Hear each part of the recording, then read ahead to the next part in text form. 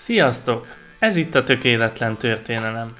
Ebben a részben Julius Caesar hihetetlenül kalandos életét mutatjuk be nektek. Julius Caesar feltörekvő és ambíciózus fiatalember volt, aki korán elhatározta, hogy a politika az, amivel igazán foglalkozni szeretne. Jómódú családba született, nem voltak megélhetési gondjai, viszont ahhoz kevés volt a pénze, hogy a politika iránti lelkesedését a kor elit színterén, a szenátusban gyakorolhassa. Más módon tört utat magának, és ez az út a harcokon és csatákon keresztül vezetett. Olyan bátran harcolt és katonatársai közt annyira népszerű volt, hogy már 22 éves korában megkapta a tölgykoronát. Ezáltal tagjává vált a szenátusnak. Rómát akkoriban a népgyűlés és a szenátus irányította. A szenátus volt a legfőbb törvényhozó testület, tagjai gazdag római arisztokraták voltak. Szavazással döntöttek a legfőbb had, pénz, bel- és külügyekről. Hatalmukat csak a néptribunus korlátozta, akinek az volt a feladata, hogy a nép érdekeit képviselje. Vétójogával bármilyen szenátus által hozott határozatot, ítéletet, törvényt semmissé tudott tenni. Cézár tehát e testület tagja volt, ahol felszólalásait olyan jó érzékkel adta elő, hogy azt még Cicero, az Ókori Róma híres politikusa és vezető szónoka sem hagyta szó nélkül. Nagy megtiszteltetés volt ez, hiszen Cicerót még ellenfelei is ördögien tehetségesnek tartották. Cézárt a nép is szerette, mivel sosem felejtette el szórakoztatni őket. Látványos gladiátorjátékokat és cirkuszi mulatságokat szervezett nekik. Cézár az évek során számos jól fizető római hivatalt töltött be, de igazi vágya az volt, hogy konzul lehessen. Rómában a szenátus mellett a konzuloknak volt a legnagyobb hatalmuk.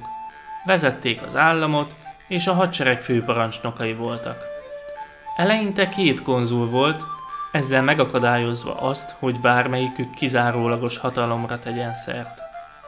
Cézár tehát mindenáron meg akarta szerezni az egyik ilyen konzuli pozíciót. Ehhez azonban szövetségesekre volt szüksége. Rögtön neki is látott a kapcsolatépítésnek, hogy befolyásos barátokat szerezzen. Pompeius volt az egyik, akit választott, mert hadsereggel és az irányításukhoz szükséges tekintéllyel rendelkezett. Mivel nem csak hadseregre, hanem jelentős mennyiségű pénzre is szüksége volt, másik választása Crassusra esett, aki óriási vagyonon ült. Ő volt a leggazdagabb férfi a birodalomban. A barátkozás persze nem mindig megy olyan könnyen, de jelen esetben itt Cézár segítségére volt az is, hogy mindketten nagyon dühösek voltak a szenátusra. Crassus azt remélte, hogy miután leverte a Spartacus-féle rabszolgafelkelést, majd rang, még nagyobb vagyon és pozíció vár rá. Ez irányú terveit a szenátus azonban megakadályozta. Pompeius pedig azt szerette volna elsősorban, hogy lecserélhesse kiszolgált, fáradt katonáit újakra. Ezt csak úgy tudta volna megtenni, ha földet kapnak veteránjai. Ez sem jött be. A szenátus őt is korlátozta ez irányú törekvéseiben. Cézár sértettségüket felhasználva összefogta őket, és így jött létre időszámításunk előtt 60-ban a 3 férfi titkos szövetsége, amit utólag az első triumvirátusnak neveznek. A szövetséget házassággal is megpecsételték, Cézár feleségül adta lányát Pompeiushoz. Az együttműködés hatására teljesül Cézár vágya, konzullá választják. Konzulként azonnal földreformot hajtott végre, hogy a megegyezés értelmében Pompeius az öreg katonáit le tudja telepíteni. Pompeius Hispánia helytartója lett, Crassus megkapta Szíriát, Cézárt pedig a Gall provinciák kormányzójává nevezték ki. 58-ban megkezdte galliai és germán hadjáratait, győzelmeivel növelve Róma területét. Cézár megtett mindent azért, hogy katonái szeressék. Hadvezérként halált megvető bátorsággal az első sorokban harcolt, majd a zsákmányon egyenlően osztozott katonáival. Időszámításunk előtt 55-ben lejárt Cézár konzuli kinevezése. Ekkor Lukában találkozik a 3 szövetséges, és eldöntik, hogy Crassus és Pompeius lesznek a konzulok 5 évig. Cézár pedig Gallia helytartója marad erre az időre, és ezután újra pályázhat a konzuli címre 49-ben. Bár a szenátus elfogadta hármójuk megegyezését, a szövetség hamar bomlásnak indult. Crassus kezdte a sort, amikor 53-ban egy keleti hadjáratban meghalt. Pompeius Rómában volt, mint konzul, Cézár pedig Galliában csatázott. Pompeiusnak tetszett, hogy nem kell senkivel osztozni a hatalmon, mivel időközben a szenátussal is jóban lettek. Kölcsönösen azt gondolták, hogy Cézárt félre kéne állítani, mert ügyesebb és népszerűbb, mint ők.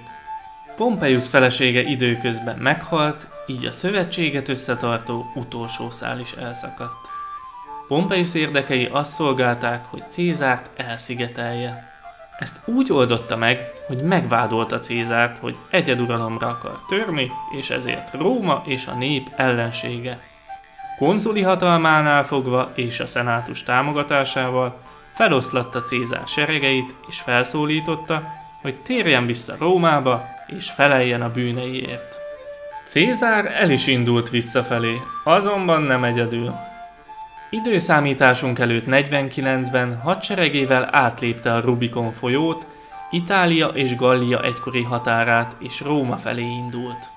A hagyomány úgy tartja, itt hangzott el a híres mondás, a kocka el van vetve. Ebben az időben Róma határát nem léphette át fegyveres alakulat, így ez a tett önmagában is lázadásnak számított. Ezzel a lépéssel polgárháború robbant ki Pompeius és Cézár hívei között. Pompeius megijedt a hír hallatán, hogy Cézár hadsereggel tart Róma felé, mivel nem tudta, hogy Cézár csupán egyetlen légióval érkezik. Jobbnak látta tehát elmenekülni. Cézár hamarosan legyőzte Pompeius seregeit Pharsalosnál, ahonnan Pompeius újra csak elmenekült. Ezúttal viszont rossz helyet választott a bujkálásra. Egyiptomba ment, ahol árulás áldozata lett, és 13. Ptolemaiosz parancsára meggyilkolták. Egyiptomban akkor éppen harc dúlt a trónért. Kleopátra fáraónő, az öccse 13. Ptolemaiosz ellen hadakozott, és bevetve női bájait meggyőzte Cézárt, hogy segítsen neki. Cserébe mindent, még saját magát is odaígérte feltörekvő főhősünknek. Ez a trükk olyannyira bejött, hogy Cézárnak csak 1 év múltán jutott eszébe hazatérni Rómába. Rómába érkezése után hamarosan megszerezte a diktátori címet. A diktátor fogalma az ókorban nem azonos a modernkori diktátor fogalmával. A diktátort Rómában csak vészhelyzet esetén maximum fél évre választották meg.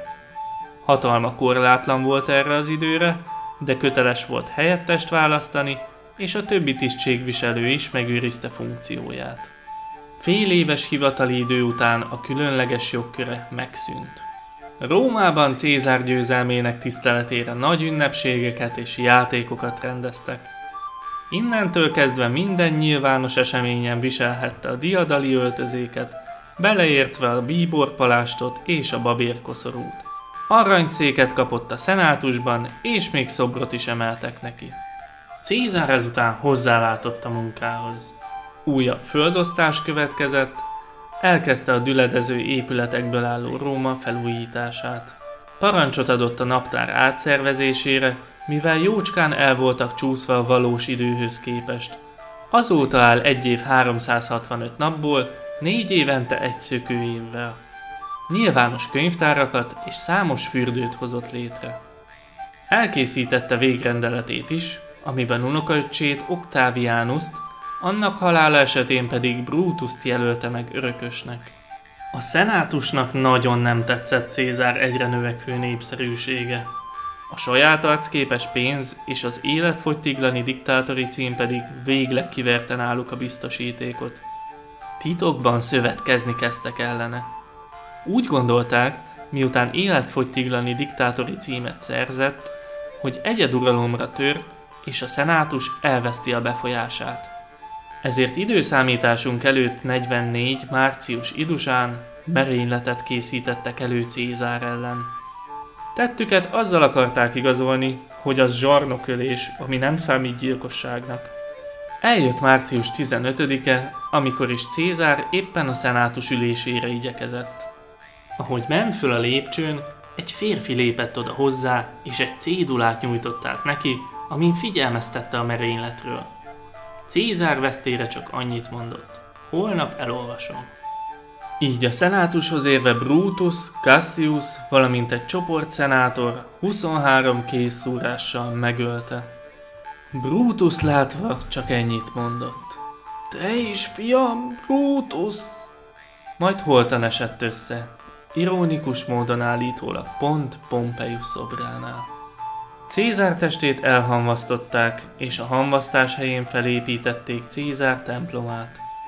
A halála után elkövetkező káosz időszakban többek között barátja, Marcus Antonius és fia, Octavianus harcolnak majd a hatalomért. Ha tetszett, nyomj egy lájkot, és ha szeretnél még további izgalmas történeteket látni, iratkozz fel, és kapcsold be az értesítéseket is. Kommentben pedig írd meg, melyik volt a kedvenc részed a videóból, és mit látnál még szívesen ezen a csatornán. Találkozunk a jövő héten. Sziasztok!